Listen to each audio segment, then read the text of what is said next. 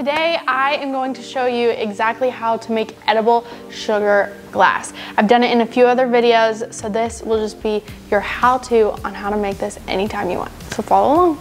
To start our sugar glass, obviously we need sugar. So I have 2 cups of sugar I'm going to pour in, and then I have about half a cup of light corn syrup that I will pour in with it.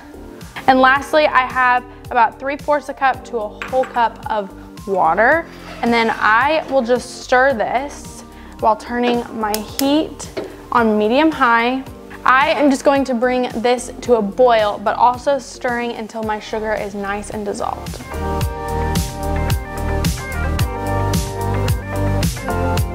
It has been about 3 minutes now and my sugar is almost dissolved, but it's a nice smooth liquid, so I can stop stirring consistently, and I am going to go ahead and put my candy thermometer on the side of my bowl. And at this point, it's a waiting game. I'm gonna wait until this reaches 300 degrees and then we can move on to pouring it. My sugar has reached 300 degrees, so I'm going to work quickly and move my pans over. And then I just have parchment paper sheets that I am going to scrunch up after my sugar is poured. I'm just gonna do a few in the clear without coloring it, and I am going to do this very, very carefully so that I'm not burning myself. Otherwise, a hospital visit would be in your near future. And then once these are on, I can kind of spread it out a little bit.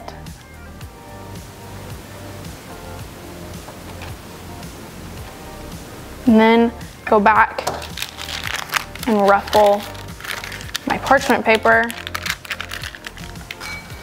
and just clip so that they have some movement. Now that my clear ones are already laid out and starting to cool, I am going to use black because the cake I'm doing needs this to be black, but you can use any color you'd like. So I'm just gonna take little drops of my food coloring and just drop them in different parts of my sugar. This way I get a little bit of a marbled effect when I stir it. So I'll just do a few swirls.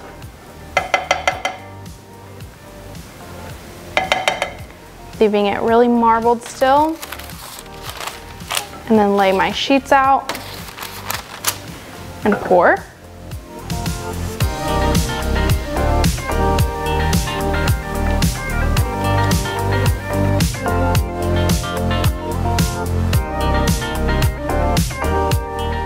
Now that I have some marbled as well, I'm gonna go ahead and put another good chunk of my food coloring in, and this time stirring it all the way through so that I have one solid color.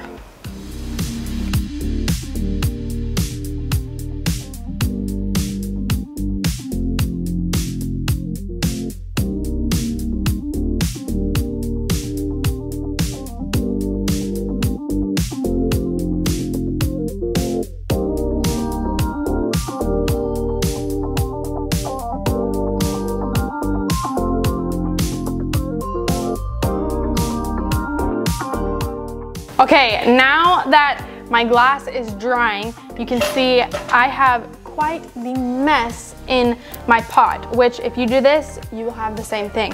So the easiest way that I have found to clean this pot is just go ahead and pour water right on top and then turn my heat back on medium and let this melt down the sugar that's already in it. Now that my water has been boiling for probably 5 minutes, I am going to turn the heat off and move over to the sink to pour this out and wash my pot.